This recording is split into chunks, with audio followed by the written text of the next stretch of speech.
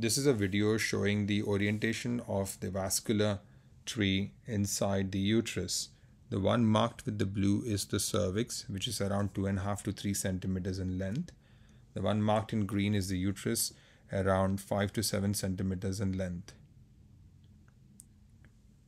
Uterus is a muscular organ and it's divided into 3 layers, which is endometrium, myometrium, and the serosa.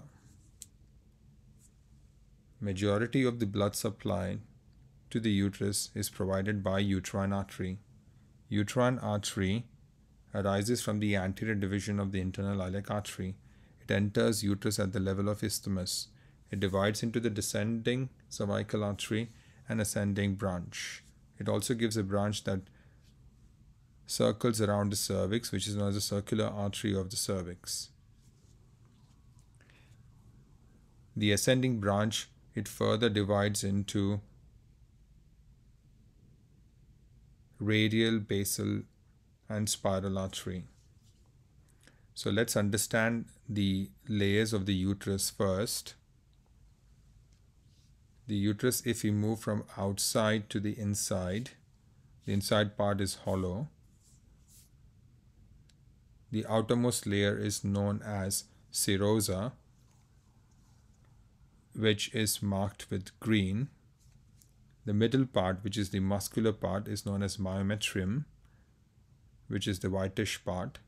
Junctional zone is the one that divides endometrium from the myometrium. It should be less than a centimeter in thickness.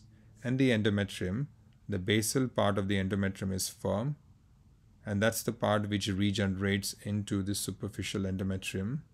Superficial endometrium is very fragile, and that's the one which degenerates and comes out along with period blood. So the ascending branch divides into anterior and posterior, that moves across the uterus from the lateral to the middle, and it joins its counterpart from the other side. That is known as an arcuate artery. Arcuate artery then gives a branch known as a radial artery that pierces through the myometrium and reaches up to the endometrium. A small twig comes from the radial artery, which is known as a basal artery, supplying the basal endometrium. And another branch comes from that, which is known as the spiral artery, that supplies the superficial part of the endometrium.